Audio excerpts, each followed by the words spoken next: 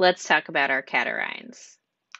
Going back to our tree here, catarrhines are one of the two groups within anthropoids. Here we have our old world monkeys and apes.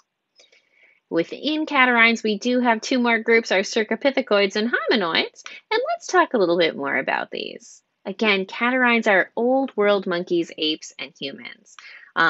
This name means hook nose. So now our nose projects outwards and our nostrils are pointing down in contrast to the flat nose platyrrhines.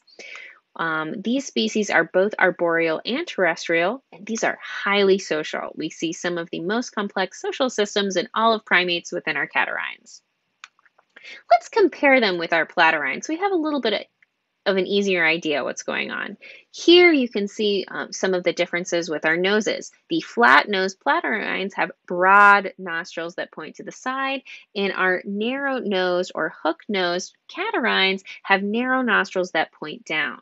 You'll also notice there's differences in the number of teeth. Platyrrhines have 3 premolars, while catarrhines only have 2. This is the method that I use the most often when I am trying to figure out if a primate crania is a platyrrhine or a catarrhine. There's also some small differences in how the bones connect on the side of our cranium here. And there is an ear tube present in catarrhines when there is simply just a ring in platyrrhines. So, what are the differences between catarrhines and platyrrhines?